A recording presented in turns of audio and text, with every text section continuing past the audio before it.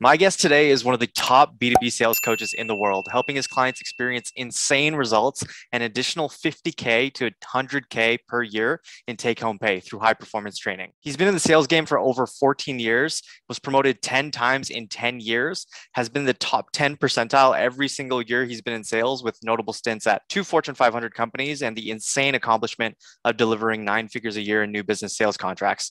He's the president and founder of Venly Consulting. Introducing Marcus Chan. Marcus, welcome to Winning Streaks.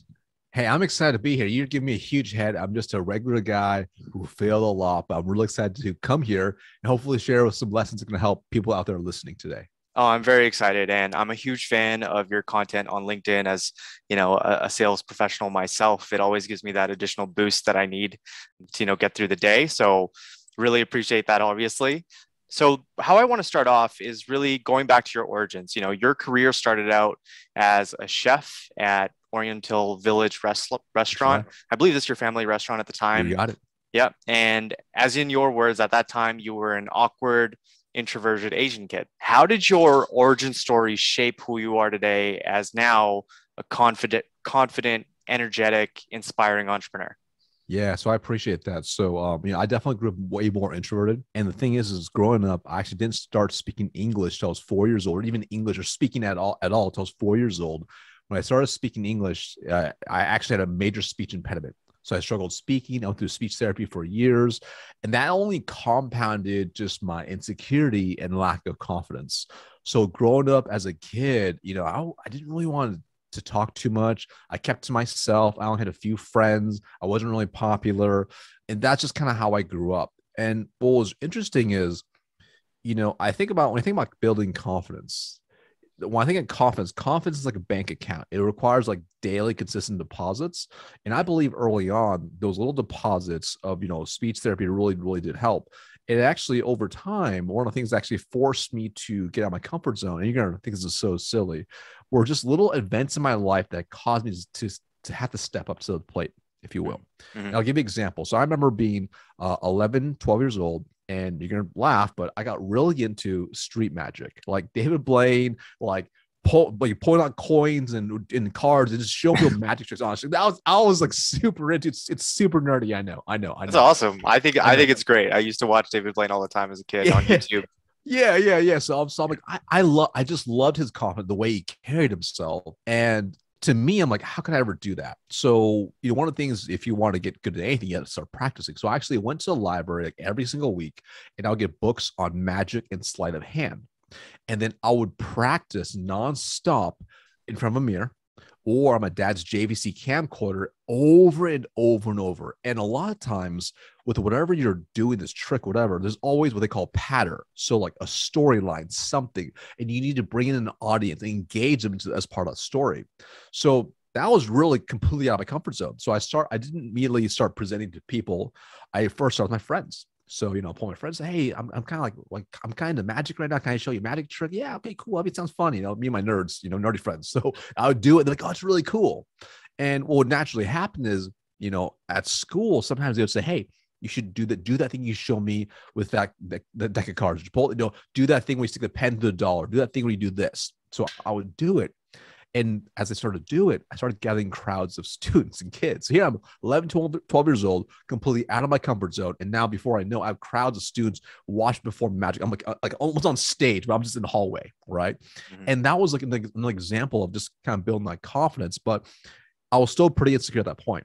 And doing that definitely helped. And then over time, doing things that just pushed me completely out of my comfort zone. Like learning how to do things that were going to be hard. So if it was at my parents' restaurant, asking for tips, right? If it was like, I remember being 14 years old and I'm a freshman now in high school, and we're trying to recruit people to our swim team. I was competitive swimming growing up, and we couldn't get people to go. And one of the seniors said, hey, we should all come out to the pep rally, and we should strip down our speedos and swim gear and do a synchronized dance. I'm like, what?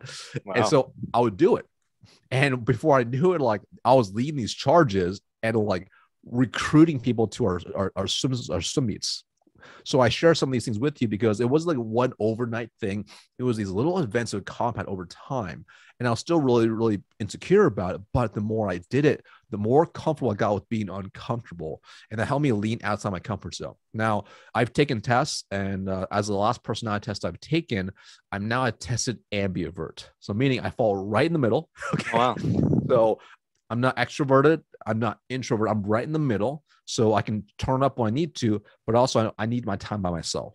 Mm-hmm. And I really found that out, especially once I actually got into B2B sales in 2007 and having to do outbound calls, cold emails, walking door to door by foot, at a field territory. That was all on my comfort zone. But the more I did it, the more I failed forward, the faster I learned, but also I learned how to build my confidence up in very quick ways because of that. Yeah. You know, it's interesting here you talk about it. I feel like I fit that personality profile as well, because I know, like, let's say it's a networking event or like a networking situation. I can only go in and be high energy for about 20 to 30 minutes. And then I need to like walk away and recharge my battery. And that's the same with anything. Like, just, I feel that as well. So I know where that comes from.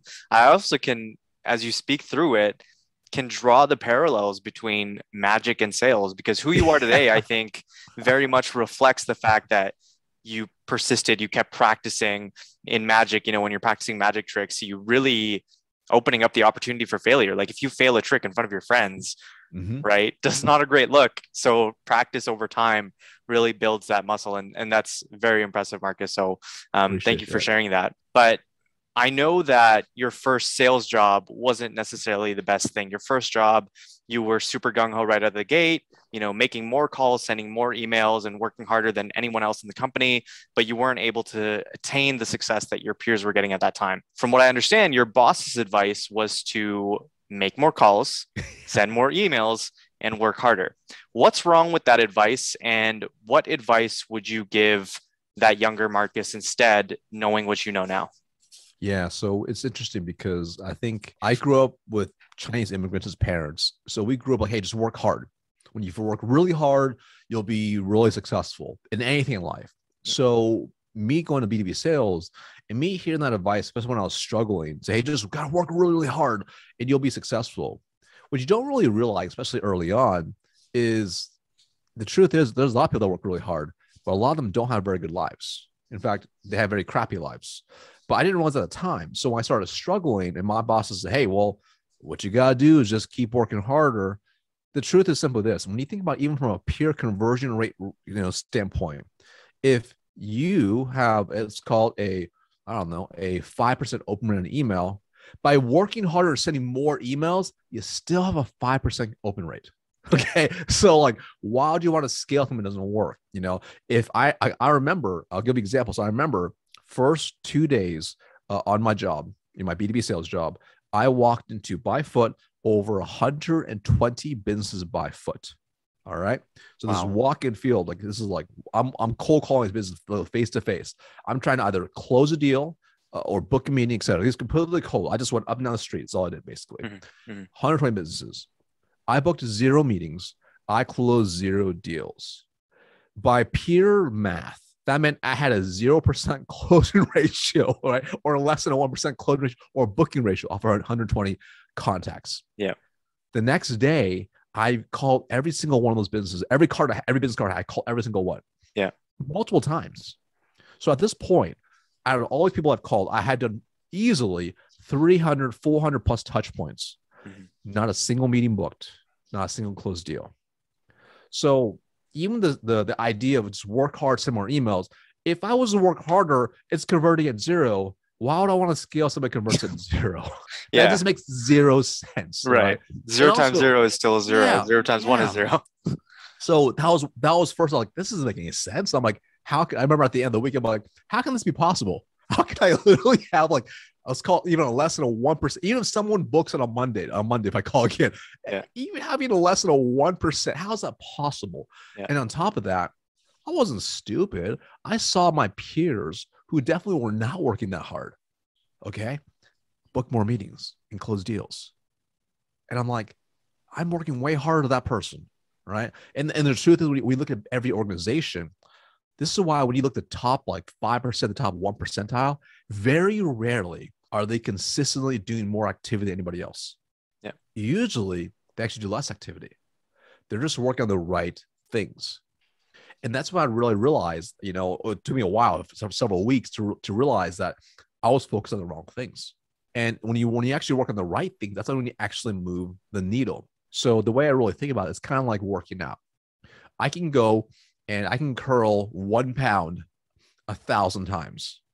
That's only gonna do so much, build so much muscle on my arm. Okay. Like versus if I did 60 times at a way heavier weight. Yeah. Right.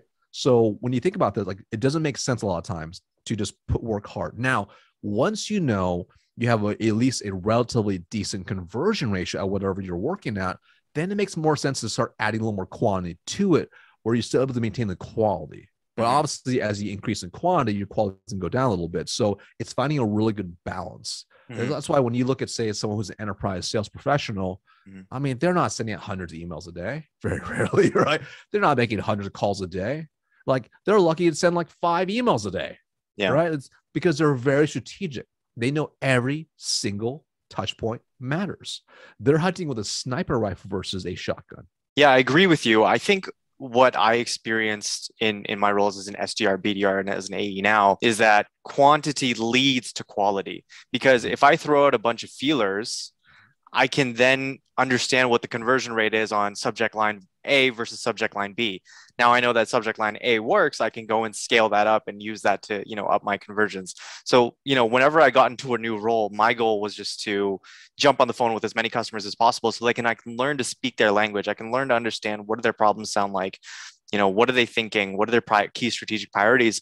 And that then helps me, sort of create a plan of attack and create, this ideal customer profile to go after and hopefully, succeed in the long run. So I certainly agree with that, quality and quantity over time sort of approach to it. If you were to then give advice to younger Marcus, what would you ask him or tell him to focus on? Yeah, great question. So it's interesting because for a while I was doing exactly what you were doing, Tanveer. Like it was like, well, I'm just gonna work my tail off. So the quantity is massive and it's huge, and you definitely need repetition to a certain extent, and kind of A/B test my way to success, right? It's kind of I didn't think about it as succinct as that, but that was basically what I did. If I could go back in time, what I would do is number one, I'd stop listening to people that were not able to have success. Yeah. So that was a mistake I made. I was listening to everyone. Like I was listening to the guy who would all his inbound leads come in. And I just happened to get like, no inbound leads. I'm like, he's like, oh no, you just gotta do it like this. I'm like, but you get like inbound leads, of course. An inbound lead is so different than a cold outbound prospect. Yep. So number one, don't take advice from people that have not achieved what you want to achieve consistently. Okay. Number two, do the opposite. Go find the people who've already achieved it consistently and learn what they're doing. And I'll give you a really simple example. So one of the things I figured out weeks later, I'm like, how's this person in Seattle, like in this recession, like she's able to like have a better connect rate and booking ratio on her phones? Like, how's she doing it? And to me, I'm like, I was just like, I feel like I'm working really hard. I'm making a lot of calls, doing all these things. So I called her up, and the advice she gave me was like, it was like stupid simple, right? I mean, it's kind of funny. It's kind of like when it's simple to do, it's just as simple to not do. Yeah. And in the business I was in, we were in like box truck and pickup truck, like rentals and leases. Okay. And she said, well, it's really easy. So she's like, I only go after people that already have a need. I'm like, what?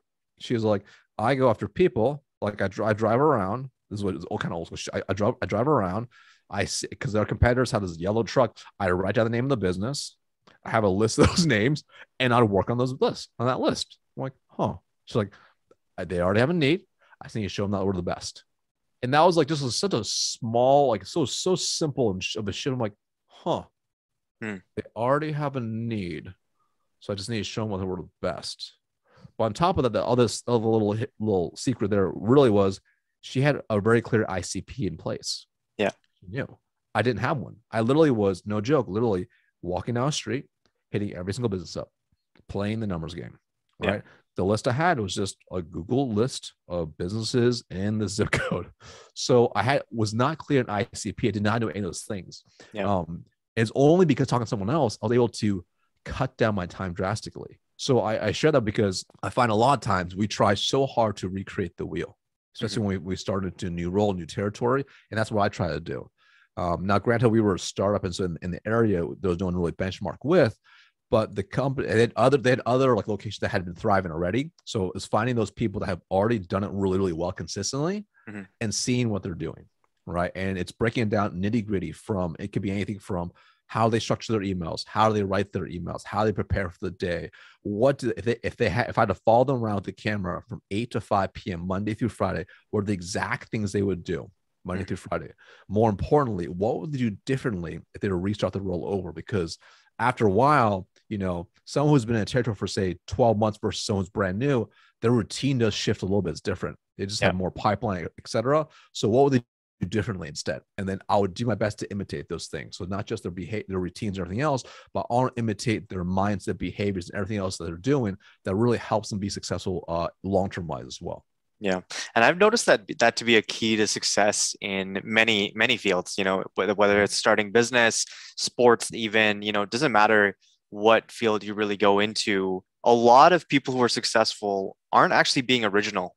They're just copying what somebody else took and putting their own spin on it, adding their own personality to it, something different, tweaking it, adjusting it for their own needs. But really, the formula has already been mapped out for sales, for marketing, for business, for anything, for leadership. The formula has already been mapped out. You just got to talk to the people who've already done it. When you enter a new role, like you talked about, the best advice is to go and find the people who do the best at one particular thing. Like, let's say it's connects, like setting meetings or closing or whatever it is, map out that process and then try to get a deeper understanding of it. But one thing that I know about you is that you had a belief in your head for years that would just drilled into your head by your parents. And, I've heard this before as, my South Asian community was impacted by 9/11. And one of the main pieces of advice that I heard was don't attract any attention. Don't get in trouble. Don't do anything that will make noise. And I was just told to be really good at studying. And I think you get this, Marcus, like be a doctor, lawyer, engineer, something like that, and get good grades. You had that belief of, don't attract any attention drilled into you for years until you managed to shake it off. Yeah. What sort of limiting beliefs such as that do you think hold back average performers from becoming superstars? And how did you yourself shake off that limiting belief? Yeah, it's really hard. You're spot on. So, growing up, it's like, you're right. Don't attract attention. Don't bring to the surface any weaknesses you have, right? Don't come off that you don't know what you're talking about. And that held me back for sure, especially early on, because, I was kind of asking for help, but not really. So I'll give you an example. I remember being 7 weeks in. At this point, 7 weeks in, no one had closed a deal, or I hadn't closed a deal, but everyone else was closing deals at the same time frame. I'm like, what is wrong with me?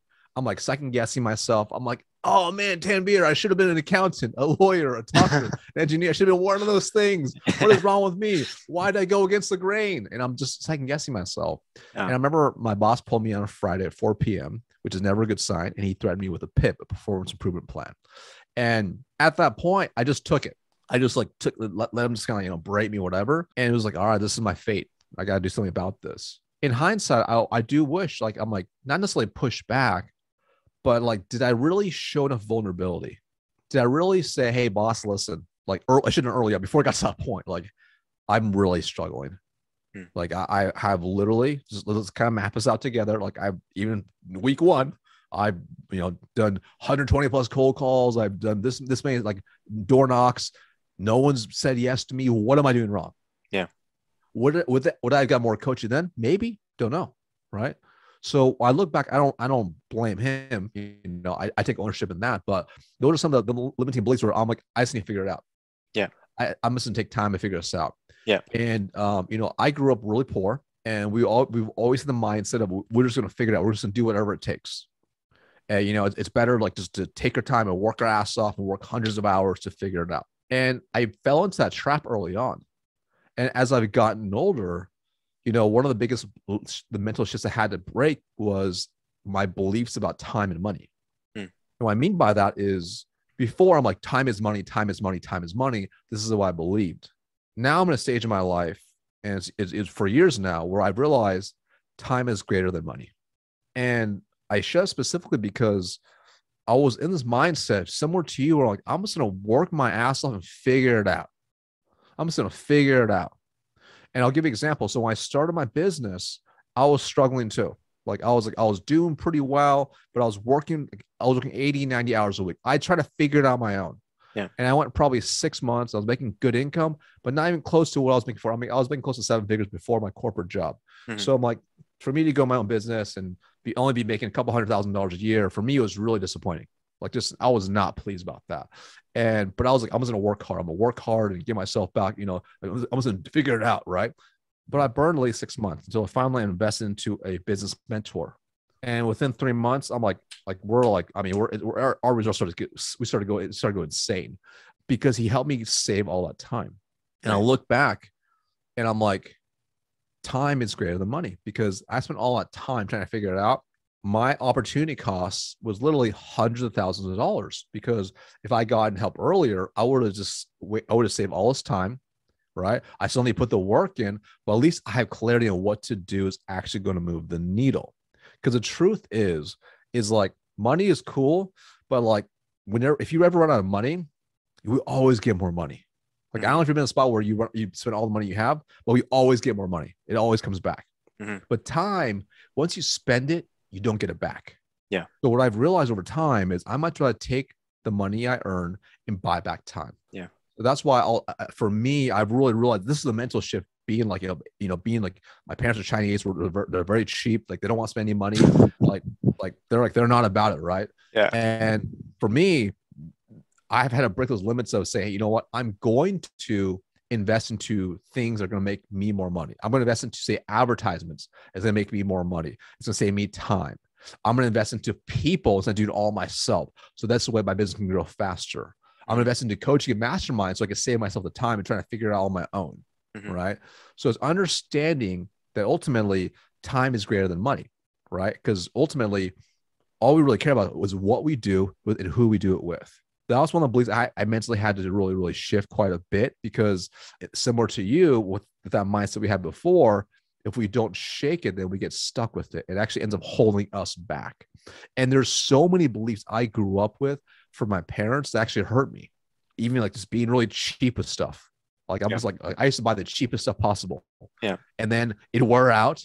Then I buy it new, but like, oh, it's the cheapest thing possible. And keep this cycle versus spending a little bit more, get a little bit better quality, and it lasts a lot longer and just works better. And you're happier too. So those are probably some examples of the beliefs I had to kind of shake and break over time. And there's things that I still work on as well still.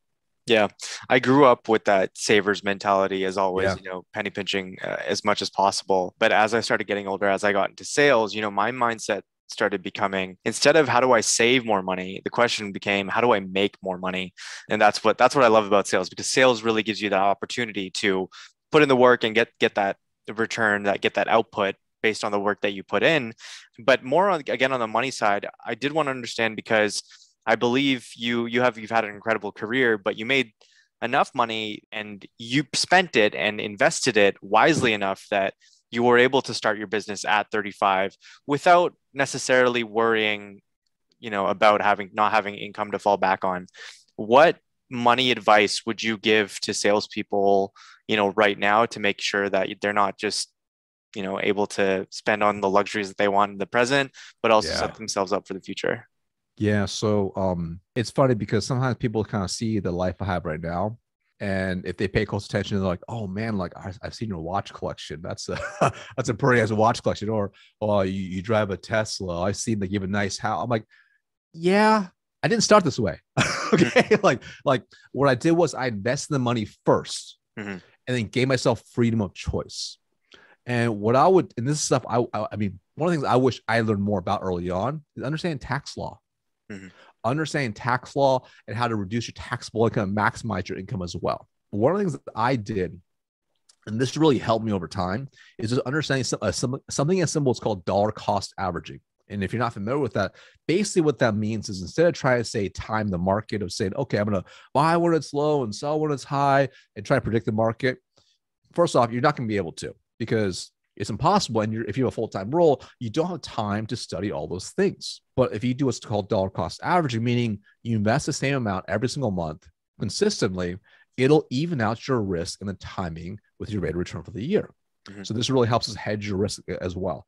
Plus the S&P, is already doing better than most people's investments at 8 to 10% growth, anyways, even in the worst years. So, with that being said, one thing I did early on, and this really helped me, was I simply made sure I automated all my investing.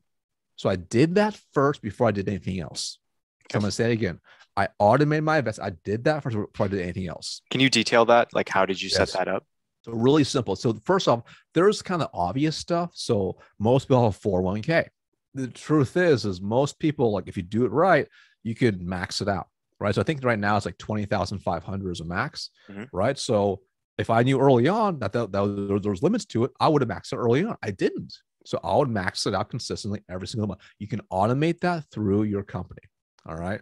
Then you can do other things that are other tax vehicles in your country. So for example, in the US, you have what's called a Roth IRA.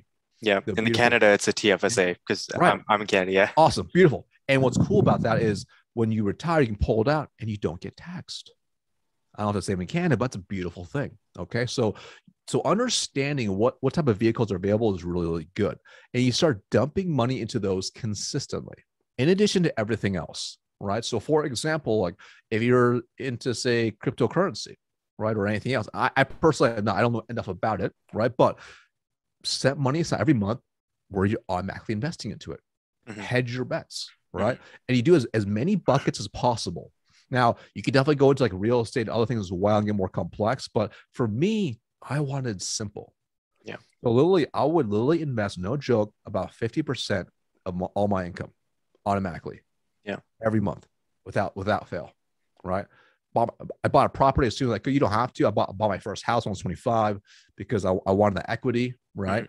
And then you can start, you just make everything automatic. Keep it really simple. Like if you take anything from this, it's not about what things to invest into because it varies. And I'm not a financial strategist or anything, but just choose certain buckets and start whatever you feel comfortable with, start investing towards those. Dump as much money as possible consistently. So not as in like once a year, I'm gonna dump money in. It's not, I got a big commission check, I'm gonna finally invest. Yeah. Make it a pattern, make it a habit where every time you get the cash, the first thing is you invest it. You do automatically by just having it set up or you manually do it. Yeah. This, just by doing this, you are already ahead of like 95% of people out there.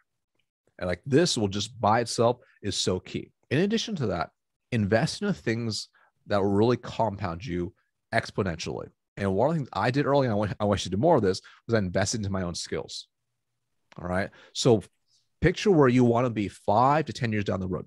What skills do you need to develop now to get to where you want to go? All right. And that could be, and I'm not just saying invest into like, coaches. I'm not saying that. It's like, whatever, what is it going to be? So I'll give you a real good example. So I remember it was 2009 or 10. And I felt at the company I was at, I invested a good amount of time there. And I was at a point where I was kind of hitting a peak. And I felt like a big fish in the pond. And I didn't know if I could really upscale my skills, which I knew would limit me income-wise, life-wise, etc. I started looking at other companies.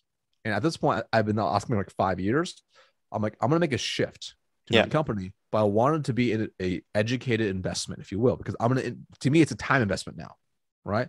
So I made the switch to a new company, which I knew would challenge me, would be a different industry, different like ladder climb. I had to restart over because nobody went my background.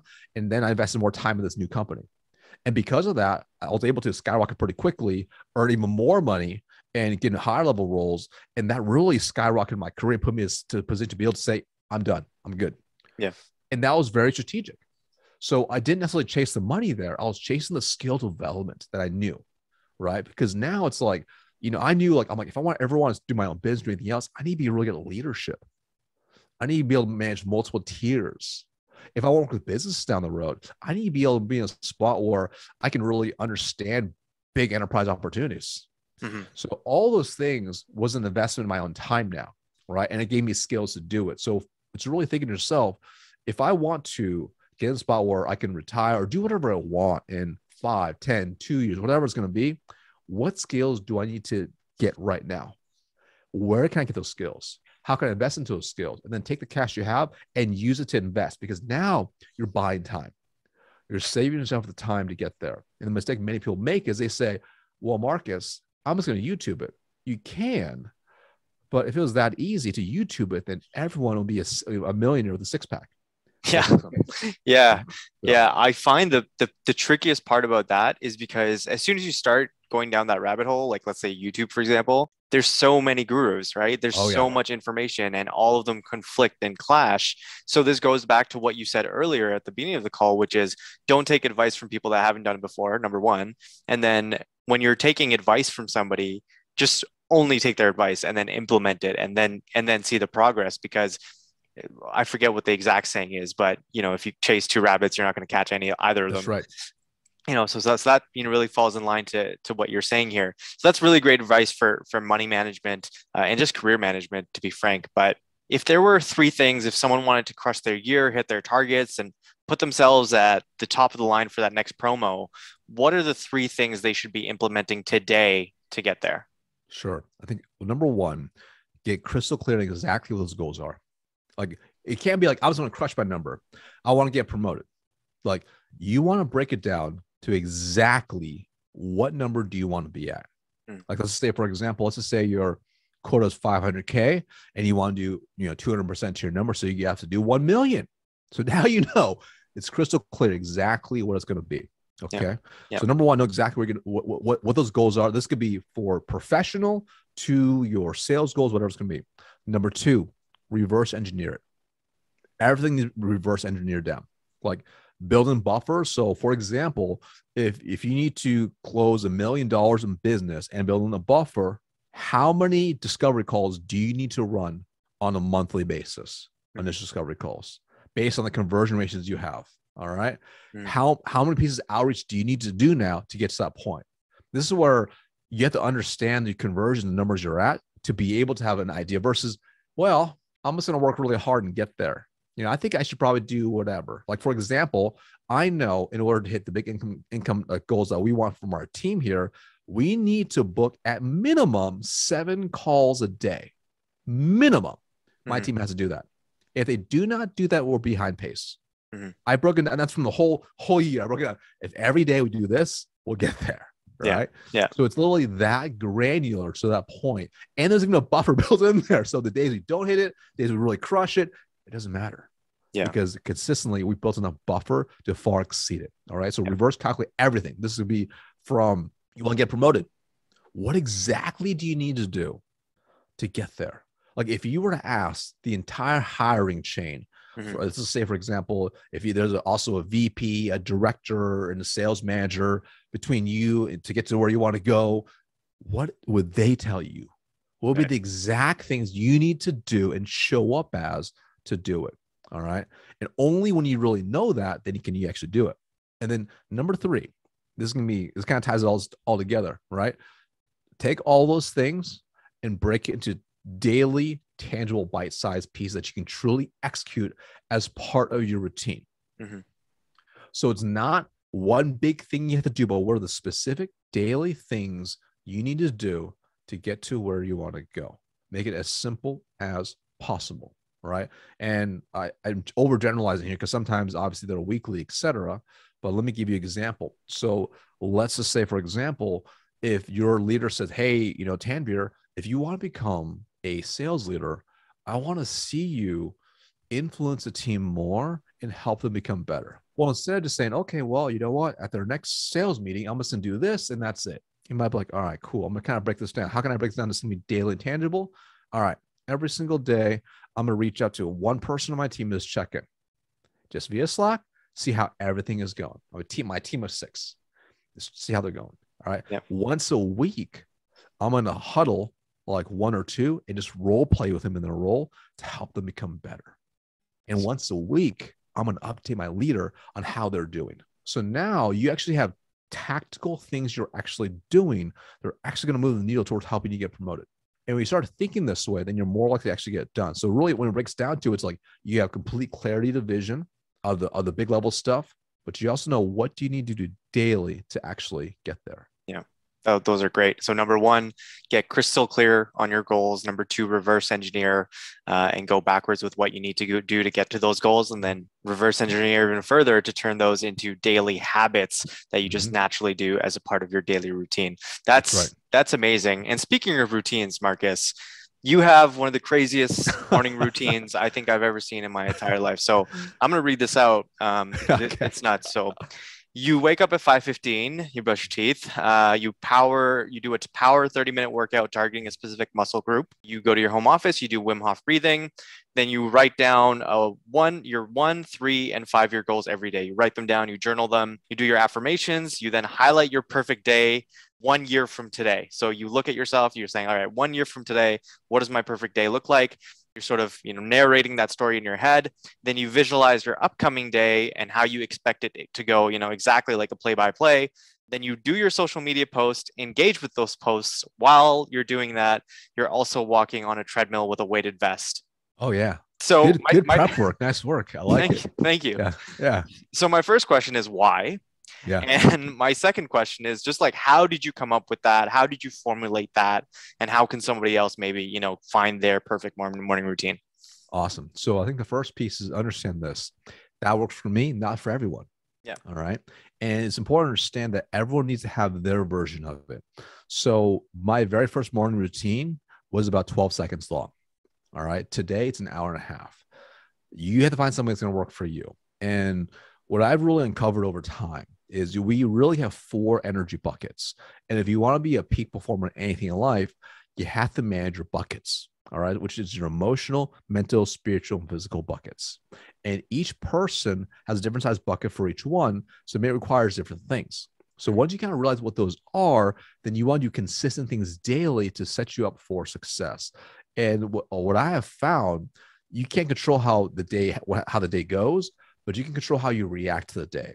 And the more energy you have, the more effective you are in controlling yourself when whatever happens, whether you lose a deal, you get chewed out by someone, or whatever happens, right? So understand that. So it really came about first when, I was brand new to sales and I was struggling. I mean, I remember like waking up and just dreading going to work.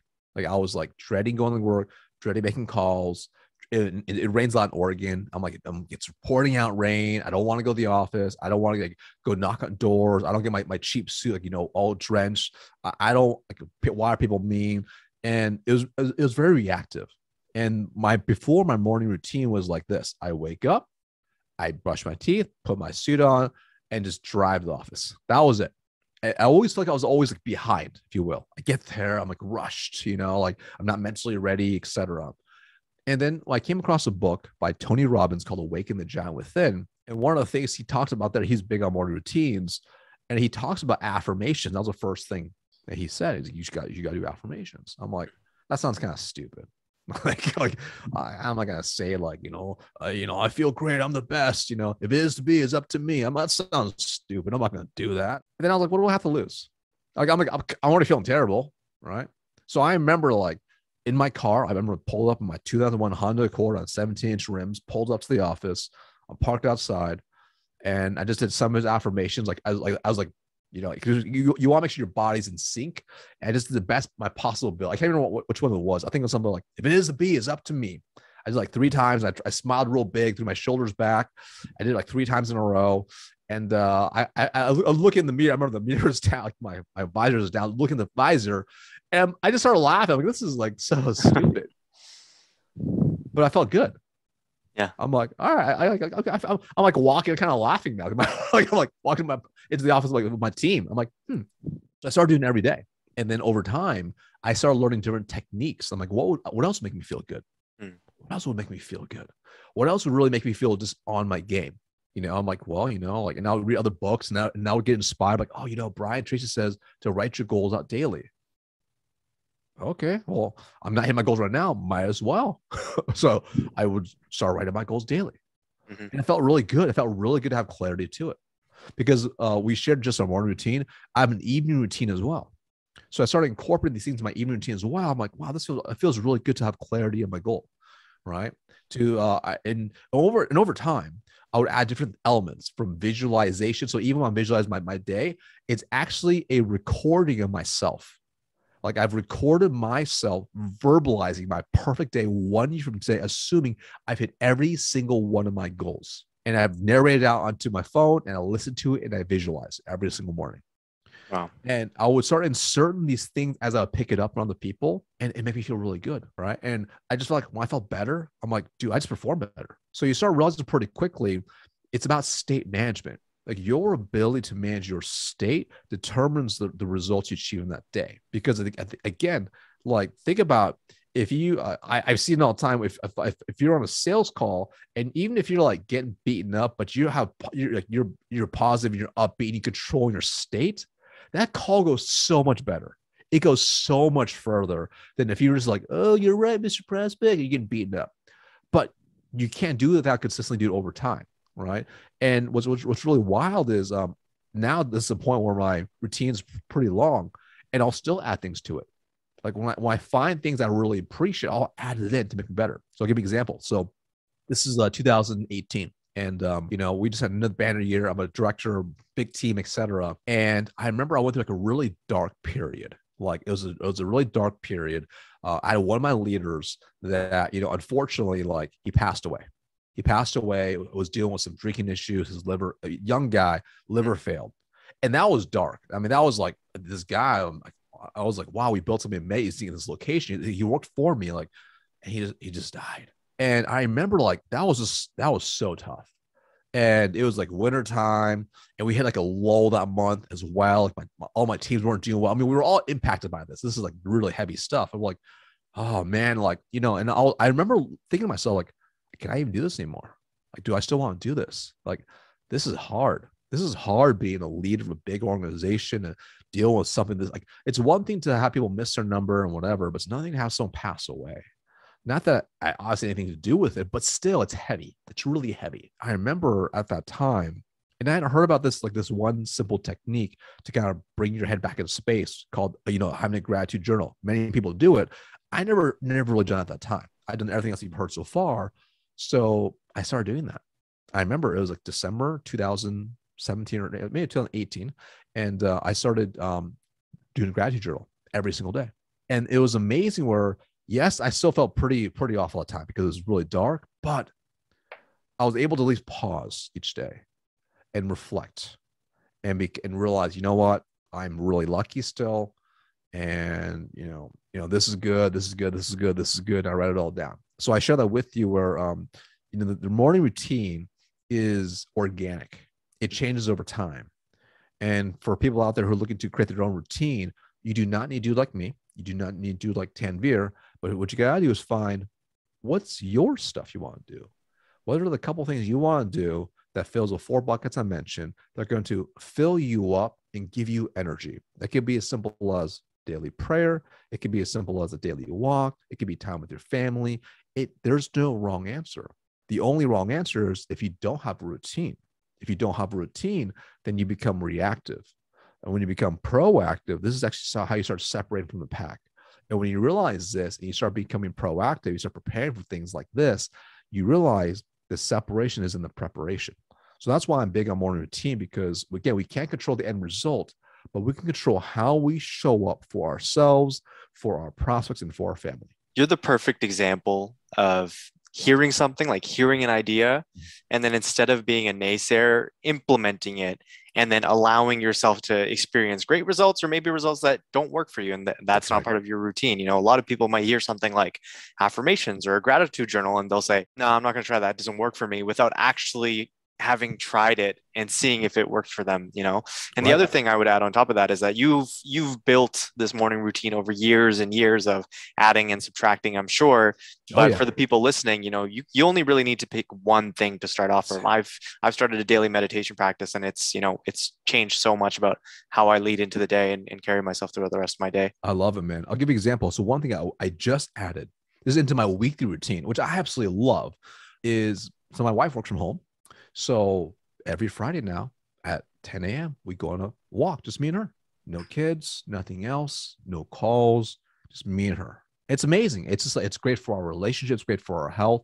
It's one of the things where it's like you make time for your spouse. Oh, yeah, sure. I'll do it. But the truth is like sometimes the simplest answers are the answer we most need to make the shift we need in our lives. That is awesome. And it makes me think about, sort of a key tenet that I think about is that if it's actually a priority, you have to schedule it in your calendar. Like it's got to be scheduled, because then you've visualized the priorities that you say, that you verbalized or thought of, and now you have an accountability buddy, let's call it, in a calendar to work against. That's right. Yeah, that's right. Yeah, exactly. Marcus, this was awesome. Got a number of gems throughout the whole episode. Where can people find you, learn more about you, interact with you, and connect with you going forward? Awesome, man. So I'm most active on LinkedIn. So you can look at Marcus Chan. Should be the only guy with speedos in the body of the messaging as well. You can also head over to my website, which is sixfiguresalesacademy.com. Sixfiguresalesacademy.com. You access a bunch of free trains in there. Also, you can reach out to me on there as well. Marcus, this was awesome. What would be one last final piece of advice you would give to my listeners to help them achieve their next big win? For your next big win. Okay, I'll give you one really super tactical, super simple one. All right. Before you wrap up any sales call you have, map out together exactly what is going to happen when you guys leave the call, you and the prospect. Meaning, if they had to write out on a Google Doc, I'm going to first do 1, 2, 3, 4, 5, 6, 7. What exactly would they tell you? Okay. And you go through that, right? And map it out together. So it might sound something like this. Hey, Mr. and Mrs. Prospect, assuming you love everything discussed today, what would happen next? What does that look like exactly? Oh, I need to get my boss involved. Cool. What's that look like specifically? Well, we usually huddle every single week. Awesome. When's that meeting usually? It's every Tuesday. Great. Tuesday, what time? Tuesdays at 8 a.m. Cool. So, and when you bring someone forward like this, how does it usually go? All right. You can kind of get my point here. So we get so granular. So it makes them stop and pause and basically map out with you what happens next. So then this way, when you actually build out your mutual action plan together, you're actually fulfilling the things they're going to do to get you to where you want to go versus an arbitrary plan. When you have specifics to it, it holds them accountable to it and increases the likelihood of them actually executing on it. So you can actually move the deal forward to a close. Super tactical, super actionable. Marcus, it's been an absolute pleasure having you on Money Streets. Thank you so much for coming on to the show. Thanks so much.